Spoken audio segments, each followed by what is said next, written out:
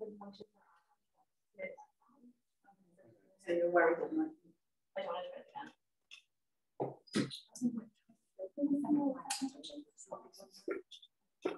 Okay, so good to let people in? Oh, yeah. Yeah. Am I really close to the thing? No, you're good. Thanks, everyone, and thanks for bearing with us. I'm sorry about that thing that just happened. Anyway, good evening, everyone. My name is Louisa Uliat. I'm curator of Talks and Events at the Photographers Gallery. Hopefully you can hear me in the back, Grace. Okay, cool. I'm honored to be introducing artist Helen Cammock, whose new commission, Concrete Feathers, of course, the Tacks, is featured at the gallery. Currently on view here, Helen's film responds to the hardness of the industrial landscape, the experiences of those there now, and their connections to its past. Through conversations, we are brought into life in Rochdale. Using pieces and artifacts from the collection at Touchstones, the people featured in the film reflect and engage with the objects as they link their stories of ownership, collectivity, migration, labor, familial legacy, and personal circumstance to the collection. The film is about how these stories endure and the ideas that these objects are living and imbued with human experience and existence. Joining Helen tonight is curator Lewis Dalton Gilbert. Lewis is creative director of a vibe called Tacks, a new organization exploring the intersections of Black creativity, culture, and innovation. He has previously produced exhibitions and presentations at White Cube, Breathe, and Create. He also works closely with artists like Jen Nikuru on various creative projects. In terms of format for this evening, we'll begin with a discussion between Helen and Lewis as they talk through the process of creating this moving image work and her experiences of putting together that project. There'll be time at the end for questions and contributions from you. If you're with us at the gallery, you can simply raise your hand, and if you're joining us on Zoom, you can submit your questions using the chat function available there. After the end of the discussion, for those of you who are here at the gallery, you'll have the opportunity to visit the exhibition until 8 o'clock. For those on Zoom, there are some video functions available on our website. Anyway, before moving on to Helen and Lewis, I just want to say thank you to my colleagues, Grace Armitage, Janice McLaren, and Karen McQuaid, and our co-commissioners at FBU and Touchstones Rochdale. And thank you also to you for joining us here tonight and to you online. And now, please join me in welcoming Helen and Lewis.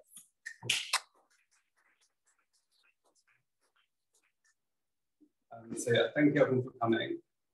Firstly, I just wanted to take the opportunity to kind of go back to when I was first introduced to your work. I remember it was 2016, you were doing this work of art. And I was doing a project with an artist called Beverly Bennett, and she told me like, I just had to come and see this work. And I was like, I don't have to take it, I don't have to take it. And you were doing this premiere of There's a Hole in the Sky, part 1. And I managed to see my and it was like the most moving experience I think I've had in my adult life. I remember messaging you on Facebook before I even left the home just to tell you how incredible it was. So I just wanted to kind of take this opportunity to thank you for all that you do, because it's so important to so many people. Someone says that that gushy bit out of the way.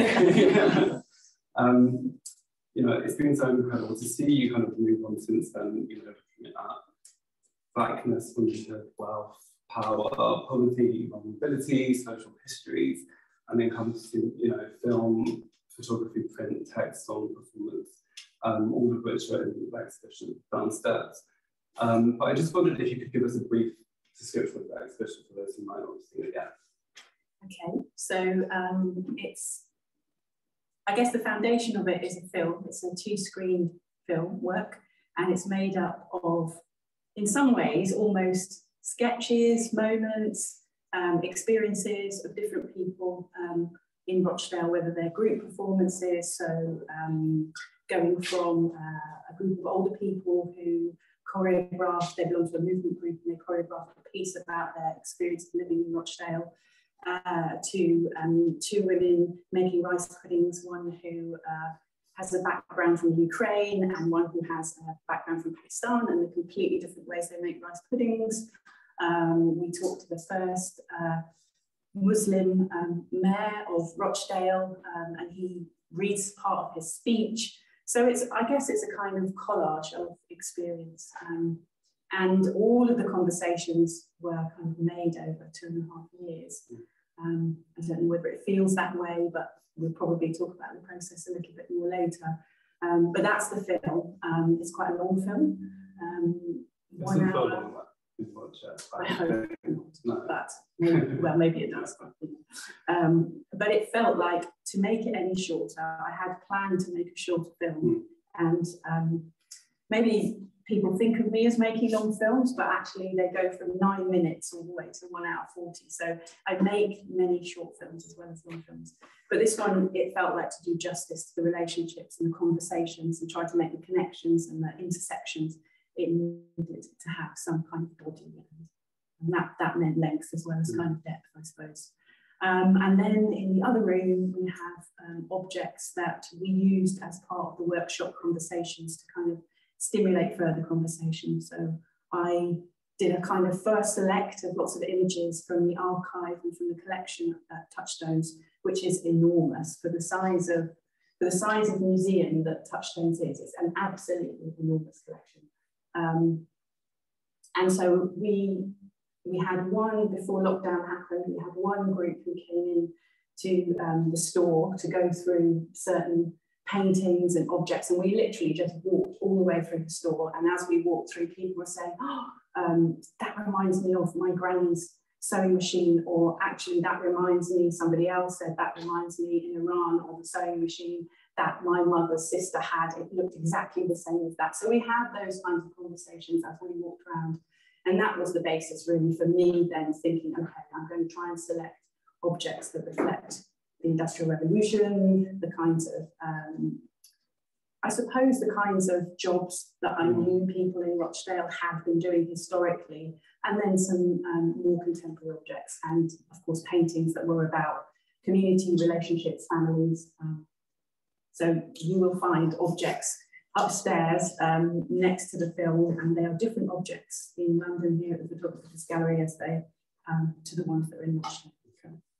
And so was it when you were going through those objects that the title Concrete Feathers and Porcelain Tacks came to you? Well, no, it came to you quite early on in the process. Yeah, I mean, I guess, I don't know, in commissions quite often people say, can we have a working title, please? Can we have a working title? And actually, it just came to me really very quickly. And I think I'd started doing some of the research around the Rochdale principles, Rochdale being in the Western world the birthplace of the cooperative movement. And I started to have this feeling, which was about the kind of weight and heaviness of the industrial landscape and the pressures and why the Rochdale principles came into place. And so it was this relationship, I suppose, or the juxtaposition maybe, or the tension between brutality and fragility, and how communities try in some way with the Rochdale principles in this situation to mediate and manage that kind of relationship between brutality and fragility. And so, you know, it references some of the processes, concrete tacks, and then tries to look at the kinds of nuance and the care that communities actually can offer within themselves. And speaking of duality, juxtaposition, what made you make the film dual channel? I think it's very, I mean, it's a huge part of the film, but how did you come to that decision? Because I think there was something about the play between scenes and the play between landscape and object and humanity and humanness. And a single screen just didn't feel like it would hold it. The conversations that needed to happen across all of the different locations, between people, placing objects in relationship to maybe a scene that's with somebody who's walking around, like Pete walking around Healydale, talking about his commitment to biodiversity and bees, juxtaposed with something else. And so it felt necessary to kind of, in order to stitch something, weave something together, that the two screens needed to speak to each other and offer up different things going on. So if you can layer things, then you can have numerous conversations going on at one time. Speaking of Pete and his bees, how do you find the participants that you work with, and how easy is it to encourage them to take part? Because they all appear quite comfortable on the screen. They're speaking about a very sensitive personal issues, but they all seem to have needs. Yeah. So how do you get them on board? Well, I was thinking about this because as I was squished on the tube on the way here, and actually the whole project went over 2.5 years. So we had to think of a way. We began the project and then lockdown began, and the first lockdown began.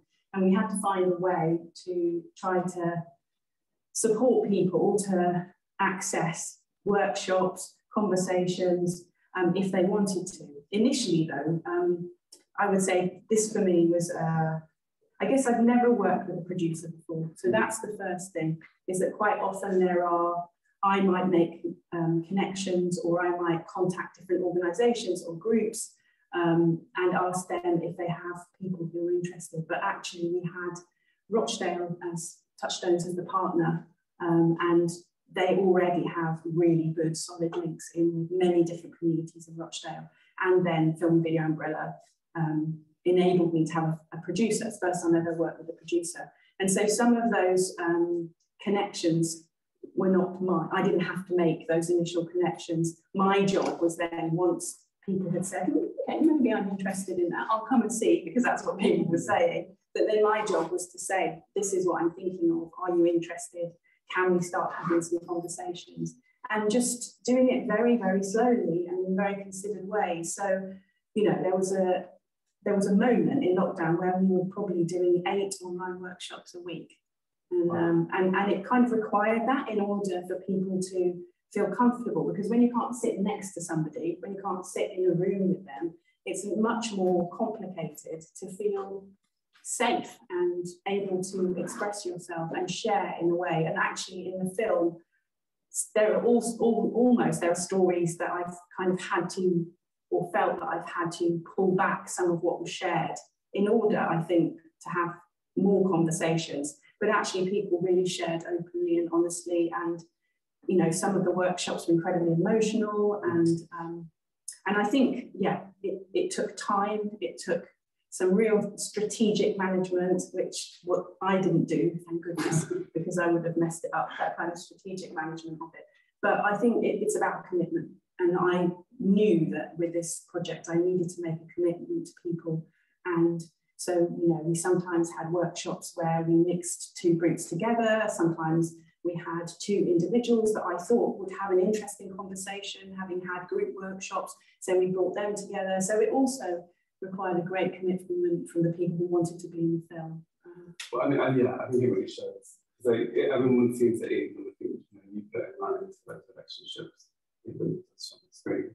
But how much footage do you have? Because this is just like an hour and a half. How much? Yeah, you know, I think my first edit was 3 hours 15 minutes, and then I was like, okay, this is a little bit long. But I mean, I've probably, I don't know, because I don't really tot it up, but I mean, I don't know. There's probably 100 hours worth of different kinds of footage, and then it's just about going through that and trying to figure out.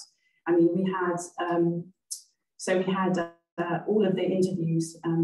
What's the word I'm looking for? I forgot what the word is. What's the word when it gets transcribed? Thank you, transcribed. And I had like a pile of paper this thick to go through in order to do a first edit.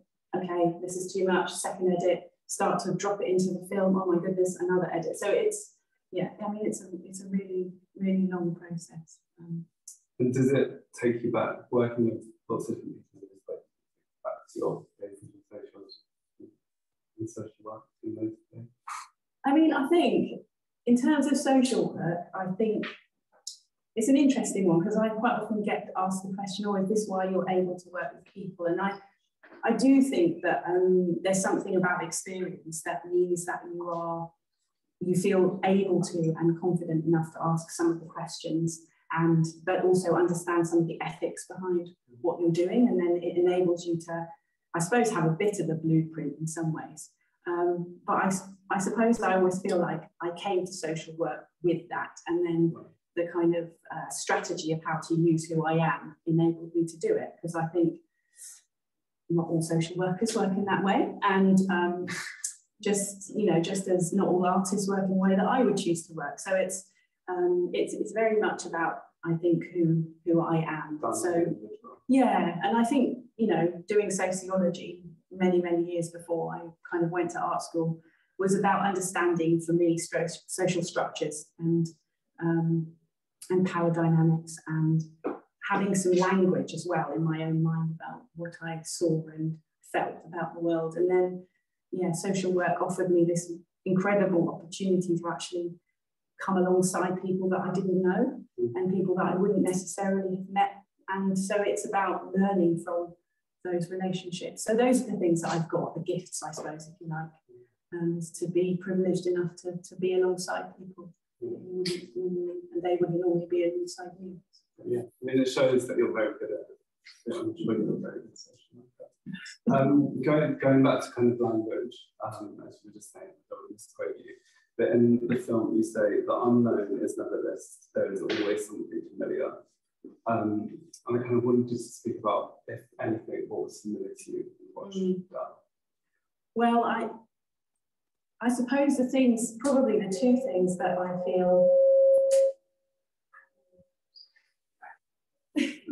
the two things that probably feel the most familiar were working with the young people. And some of the familiarity is about, while I was doing social work, I specialised, I suppose, in working a lot with young people, so running kind of therapeutic groups with young people. And then when I left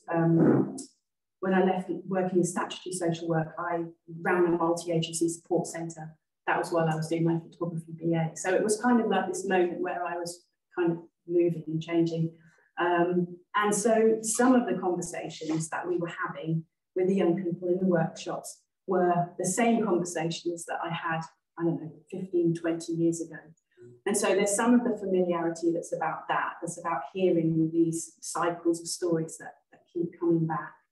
And then the other stories were the kind of stories about being first and second generation in this country. And they reminded me of stories that feel really familiar to me in terms of my dad or my dad's family.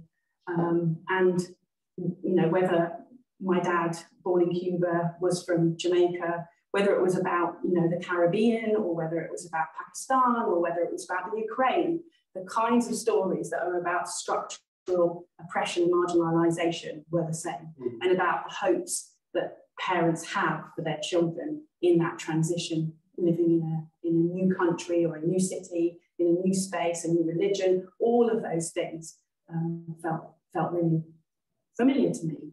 But there's also something about, it's not necessarily to do with this film, but I remember when the film Changing Room was first shown, I think that was like in 2015 in London, and it's very much about race, but it's also about this conversation with my dad.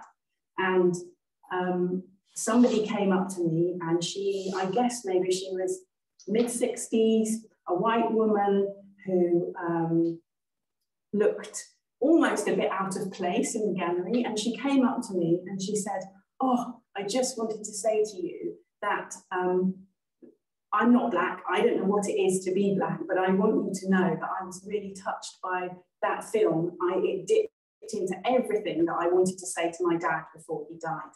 And so this idea that the familiar can come when you're not expecting it, and the familiar is everywhere, and we just have to be open to it, and it will come, I guess, if you're lucky, you know, because there's some things about connection, I suppose. Yeah, I mean, because I think when I was watching it, I should say that there's something really comforting about that as a notion, you know, that there's always going to be something familiar. It's maybe quite frightening as well. Yeah, for sure. Anyway. Yeah, because they're not all pleasant feelings that are triggered, or yeah. Did you learn anything from the time you watched that? I suppose, I don't know that I learned anything. I mean, not that I didn't learn anything, but I suppose there's something about a sense that people do. I had started to feel really like, oh my God, what is happening in this country? Like I had got myself into a space where I could not see a way forward. And, you know, I even was like going, oh, could I live here? Could I live there? You know, so I got into this space of like escape. I need to get out of this country because the politics are becoming more and more oppressive. And actually, I went to Rochdale, to a place that is not a privileged town at all, part of kind of Greater Manchester, but absolutely its own town. And people were open and warm and politicised and thinking and conversational. They're interested in dialogue. They're interested in talking about politics as well, in a kind of, whether that's in a knitting group or there was something that suddenly felt quite alive. And so I suppose my learning experience is that you can get yourself into a space and you have to remember that something will perhaps get you out of it if you can be open to it. Same, I guess I'm saying the same thing, but I was surprised by it. Yeah. I didn't know how people would receive me or the idea of the project, or and we talked a lot as well about the North-South divide and how real and live that is, and that was really important. So yeah. I mean, yeah, I think it's probably shown it's part of my ignorance a bit, but I was shocked at how diverse the participants were on screen, but also the kind of artifacts that you were, the show notes said that you were able to choose from. Yeah. So I wanted to ask you actually something, and again, just this is the quote, to get directly, following on from that. The financial maker in the film says that we say that we are becoming a more tolerant society, but I don't think we are. We're becoming a society that doesn't care. And I just wondered if you could kind of talk about that statement and what you took from that and why you included it. Okay, this is a difficult one, yeah. I mean, I think Tracy was talking about, she was really talking about, she runs a project, which is an incredible project. So part of the furniture making and is kind of a space for people to come and focus on making something, but actually it's a place where they get support. And she was, I guess she was talking about this notion that places feel left behind and they feel uncared for. And this idea that we imagine as a nation, as a population, generationally people consider that everything is about progress. And I think she was talking about this idea that we need to stop and actually ask what's going on and who has been left behind and who continues to be left behind and who is newly left behind, because things have shifted and changed.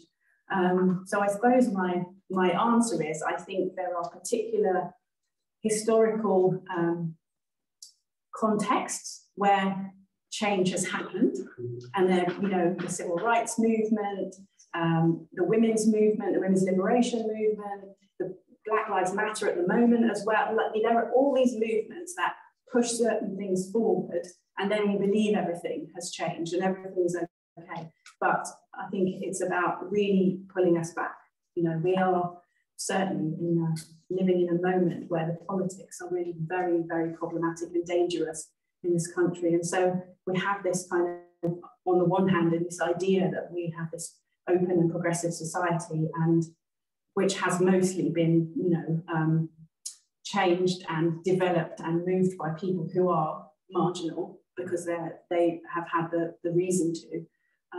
And then there are people who are, I feel, completely lost and slightly duped and manipulated by kind of different kinds of political structures in which we inhabit. And so I wouldn't say that we're a society that doesn't care, but I think we're a society that has been encouraged from the, you know, 1980s to only consider what matters to ourselves, and that's a problem. It's a problem when you live in a space with other people. Absolutely.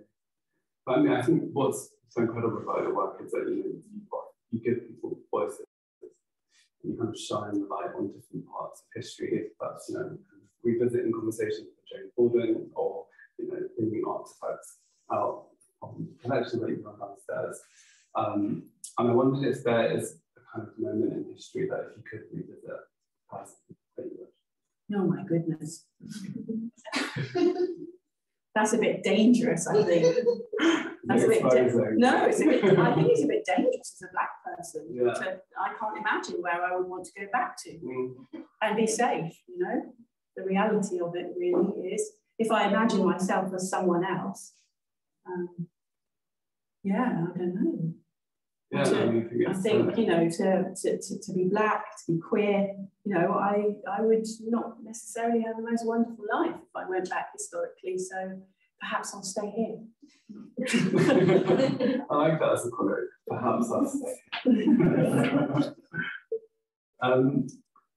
Speaking of quotes, another key quote that I kind of love from the film is when Pete, the gardener, is talking about bees, and he says, they all have a purpose and everything is linked together. And I kind of feel that that really embodies the whole film as a whole and everyone that we met. And I wondered if you could just talk to us a bit more about the participants that you met. Well, it's interesting because you said that to me earlier. You picked out that quote earlier and said, "Oh, the bee man." And for me, that quote or that section where he talks about bees, and actually it's a really long section. He talks in great detail about the different roles of bees and how bees interact with each other, how they interact with their kind of ecological environment, how they steal nests, how they're a cuckoo bee, you know, all of the kinds of different behaviours that bees have really mirror our society, I guess. And so he was talking about the complexity of that. And we talked for ages afterwards about how complex it is and how we often walk in the world without recognising the complexity of who we are in relation to other people. So yeah, I mean, he was a retired joiner. So he'd worked his whole life working. His father was a builder and he didn't want to work with his dad. So he decided he'd go to college and try and do something else. And he said that he worked for many, many years. He said it was okay, but actually he found with biodiversity, somebody put a flyer through his door saying there's this area of land where people were just dumping burnt out cars and all their rubbish that they didn't want to take to the tip. They were just dumping it on this piece of land on the estate where he lives. And somebody had put this flyer through the door saying, do you want to do something about it? And for him, that was the beginning of this moment that he has grabbed. And he now, you know, works with a huge team of volunteers. And I think they've won 3 awards this year for the kind of biodiversity that they have, the number of insects and plant life that they've encouraged and have on this really quite small plot of land. He's quite amazing. So I just feel like I've met people who were amazing in whatever way. Rahela was an artist who also teaches, and she talked a lot about her family and how they would sew in one room. They'd have different sewing machines all going on. So as soon as she came home from school, the sewing machines were going. Her dad was sewing, her mum was sewing, her brothers were sewing, all in her house. And I guess there's something about the windows that have been opened up by these people, the generosity of that. But it's just also really interesting. And I suppose I make lots of work with archives, and I suppose on some level I'm interested in building new archives that tell different stories. So I want people to know about Rahela's family sewing in the bedroom, you know, and how many of the clothing lines that were made then went into mainstream shops. You know, I'm interested in some of that history being told and being heard. You know, I'm interested in the Ukrainian choir singing a song that's about loss and love. And then Irena, who then talks about her family coming to Rochdale and what that meant. And then Sultan reading his speech and talking about having a disability that's has been really painful and but he talks with such energy and he tells his whole story, I suppose. I mean, that's the kind of interview that I have, maybe 3 hours on, and had to, you know, pull it right back. But there's something about how everybody is interested, and I absolutely believe that. Yeah, I mean, I think the film, it covers diversity in so many ways, and it really does give you a snapshot of a part of England, and kind of undoes a lot of the kind of erasure of different people's voices that we've had. So, have you had any conversations with participants about what it's been like to be represented on screen?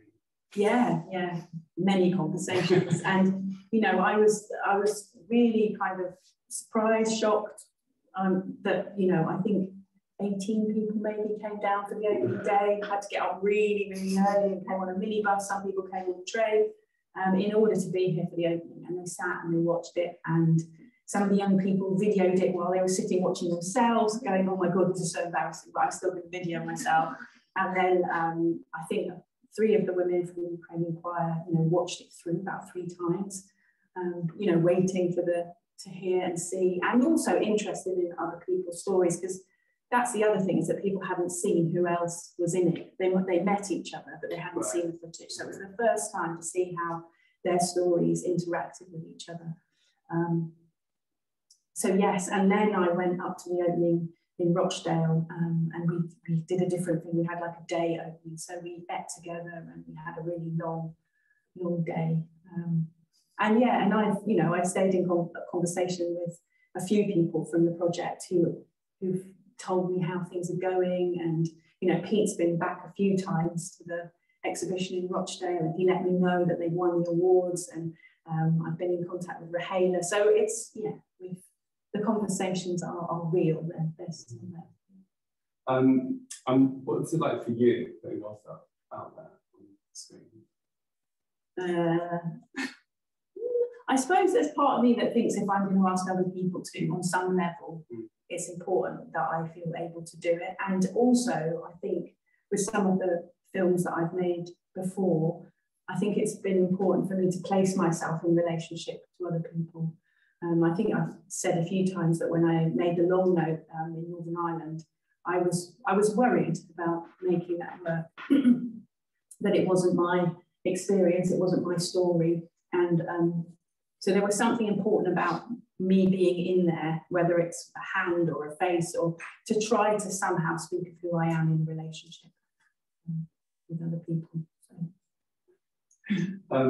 And before we go over to questions on the floor, I just wanted to ask you to tell us a little bit about what's next for you, what you're up to. I know you've just come back from New Orleans. Yeah, so yes, I'm hopefully making a new film and a book for a show that's actually going first to LA and then back to New Orleans, which is, this is amazing, because actually it's probably the first time where I can it's a commission and it's a residency and I can make what I want. And so at the moment, it's a real dream. I've had, I'm working with Rivers Institute and also the Armstead Archives, which are the oldest African-American archives in the States, which happen to be in New Orleans. And so at the moment, I've had a research trip, so I've just come back from that. So it's about taking stock. And I've met some very interesting people. And then next week I'm flying to Germany, I have a solo show there, which is, I'm going to show 3 films, and then it's almost an entire print, what's the word, archive of my own. Yeah, so that's quite a complicated and complex show, and there's a project there who are making my band for me this time. And also we're doing a kind of a performance together, a spoken and sung word performance, which I'll be going back every month over a 3-month period to work with a group of people in the community there, in order that we can do a performance on the closing of the show. Wow. So there's that. Just that this is so full. Yeah, it's a bit busy, but yeah. I think we've got some questions online, so Louise is going to ask you. Should I say?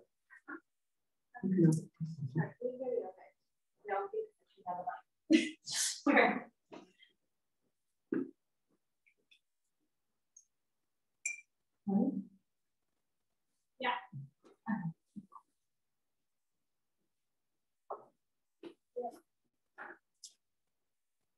I'm sorry, I feel like I haven't really looked out. It's really weird, because it's like the camera is there, and so because it's being streamed, and then I keep trying to do that, and then I think, oh no, that's weird, and then I'm talking to you, so I'm going to turn this way now because it felt a bit weird. Sorry. You have one question from someone online that just asked, out of all the kind of things you had to edit out, is there one thing that you really wish you could have put in but couldn't? Yes, it's absolutely the conversation about bees. Yeah, yeah, definitely, because it almost, I could make maybe a 10-minute film that says lots of the themes that came out in the film across the whole film, just using the conversation about bees. So I think that's probably, my biggest wish that I could have had more of that. If you also have any questions here, here, do please lift your hand and I'll come to you with the microphone. No pressure. I have one more question for you.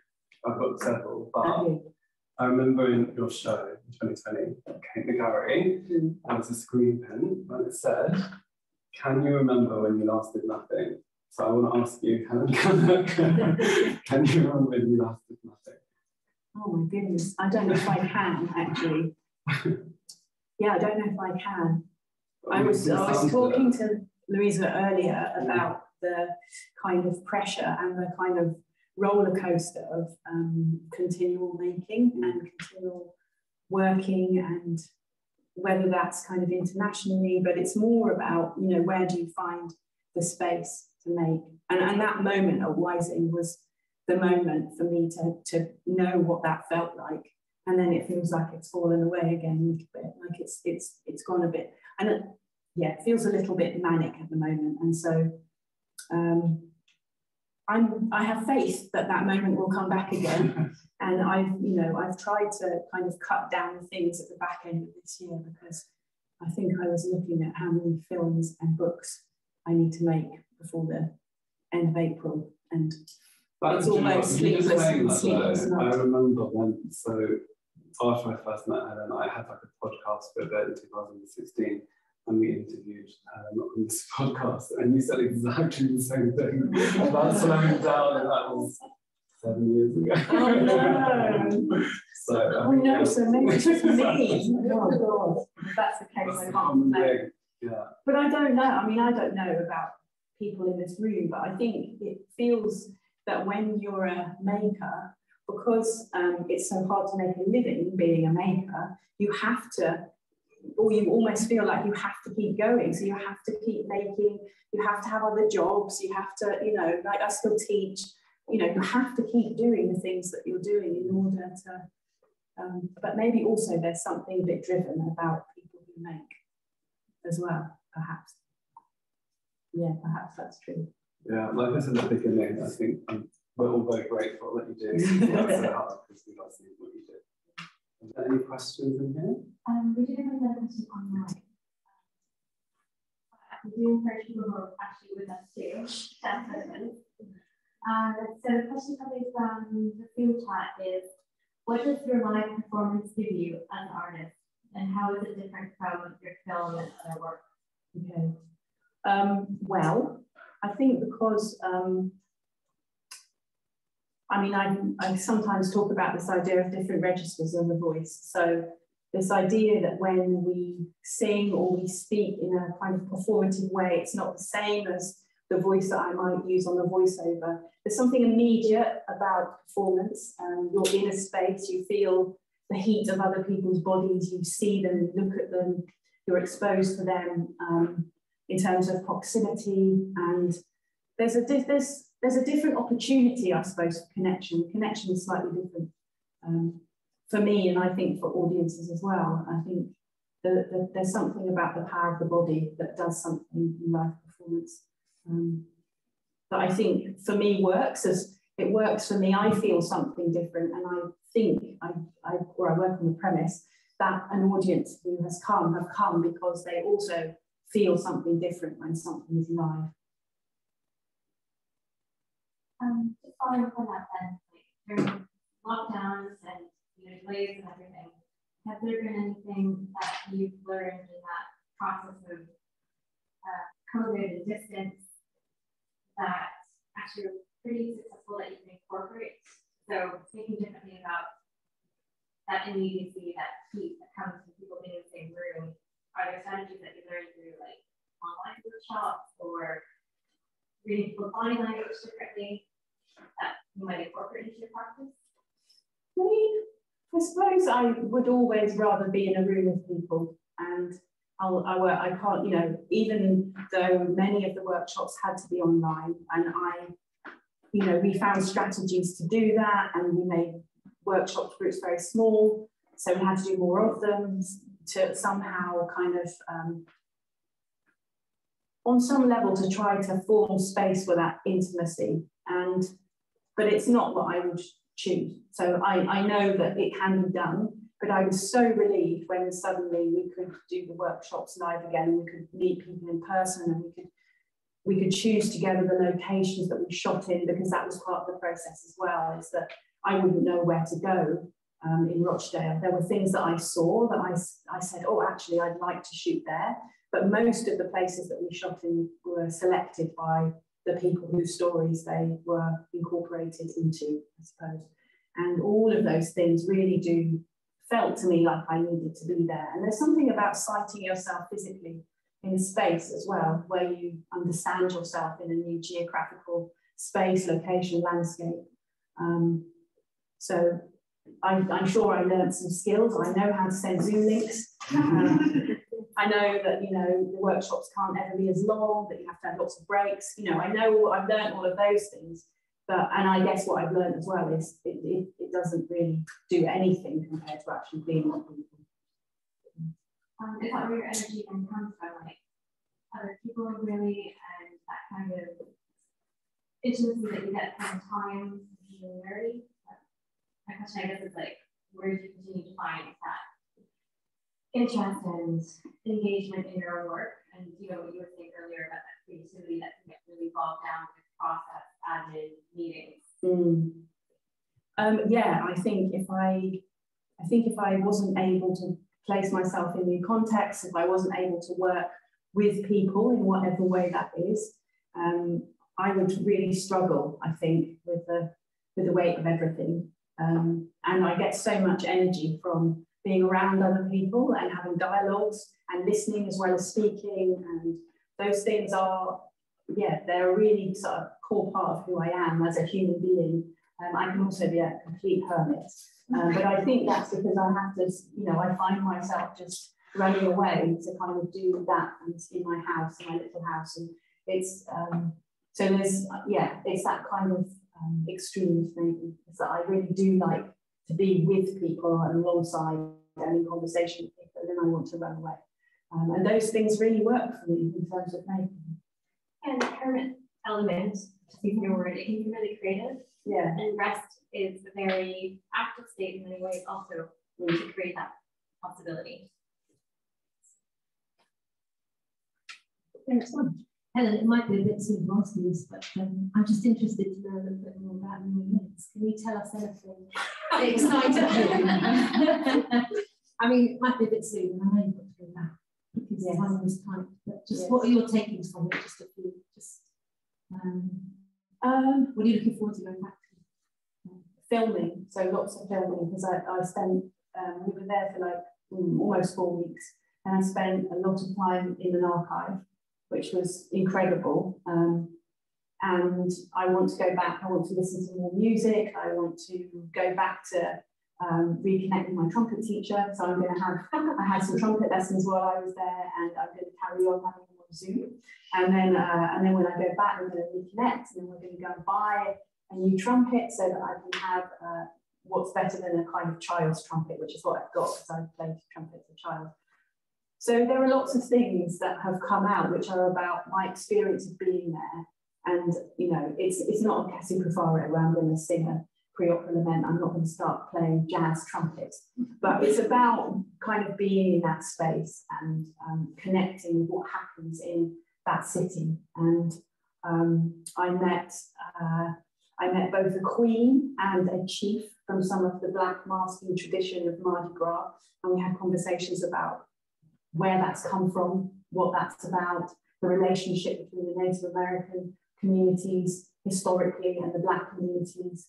And so I'm going back to have another conversation and do some filming. I went to some second lines, jazz second lines, so they're all rehearsing at the moment for Mardi Gras, so that was interesting. I'm much more interested in many ways in the rehearsals than I am in the actual procession itself, because I'm really interested in labour and the preparation that people put into that.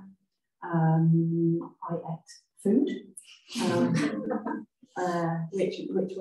which was interesting actually, as someone who doesn't usually eat a lot of meat, and I can't eat seafood, so it was interesting to navigate that and find my way. So that was fun actually. Yeah, the Jazz Museum, yeah, lots of things. Thank you. Thank you for that. We probably have time for one more question, whether online or those who are with us now.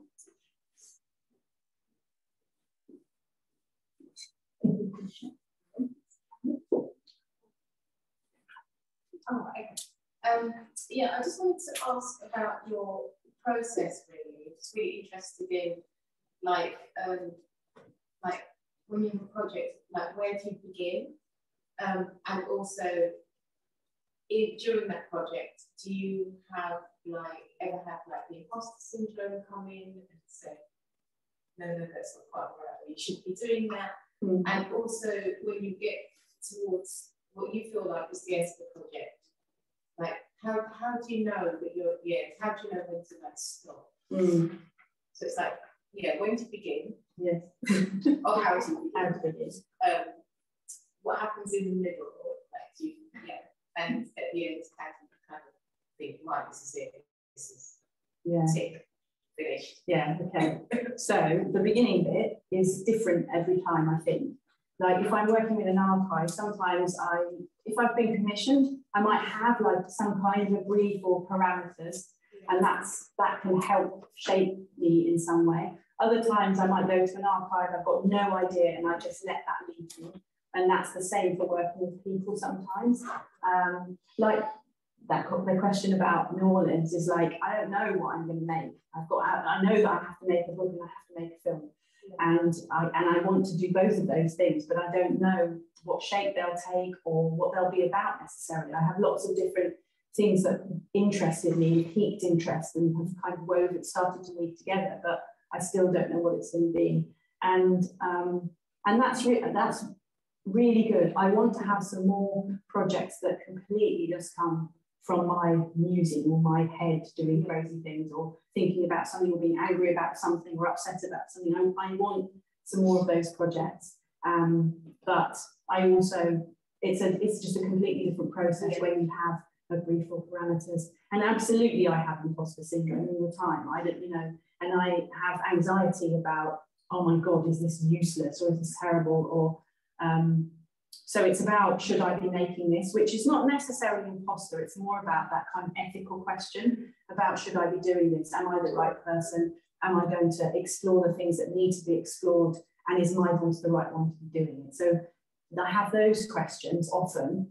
And then I talk to people about it and I try to figure out, and if I have some of those worries, then I think about how I can change how I'm going to do that. So it might be that my voice has to fall back a bit or fall back a lot or be absent, or I think of different strategies. But there's always an anxiety about, is this interesting even to other people? What will it do? And then I have the constant anxiety because it comes from often curators of, you say, oh, I think I'm going to make this film, but I've been doing all of this work and I think maybe it's going to be an hour long, and he goes, oh, like that. No, watch it. They say, oh my goodness, we're going to. So there's that as well. So there's kind of practical things that make you anxious too. And then just about, oh God, is this naff? Is this interesting? Am I trying too hard? Is it, those kinds of questions. And I think they're vitally important, and I would hate to never have those worries, because you have to have something within you that questions you, what you're doing all the way through, and then that's the bit that enables you to know when you're finished.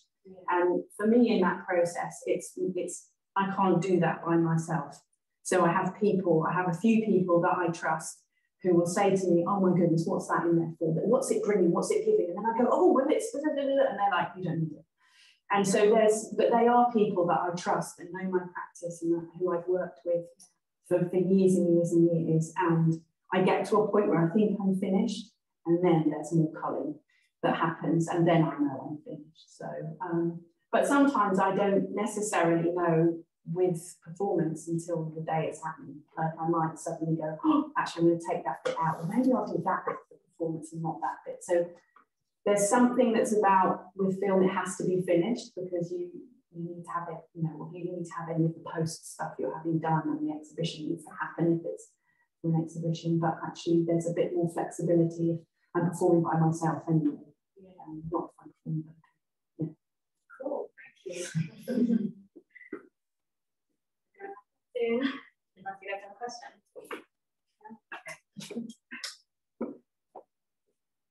Okay. Thanks everyone for joining us this evening. Thank you, Helen Cammock, and thank you, Lewis Dalton Gilbert. And yeah, no, it was a really great evening, and it's a really great note to end on in terms of knowing when to finish. So I do hope you'll have some time today to join us upstairs for a private view where you can see a portion of Helen's hour-and-a-half-long film. And it will be open until Sunday. So for those of you who can join us in London and come visit the gallery, that is available to you. And yeah, thank you all for coming tonight. Thank you for my colleagues. Thank you to you two. And thank you all for logging in and coming here also in person. Enjoy the rest of your evening, and hopefully we'll see you at some of our future online activity and in-person activity as well as we experiment with more hybrid programming. Have a good evening, everyone. Thank you.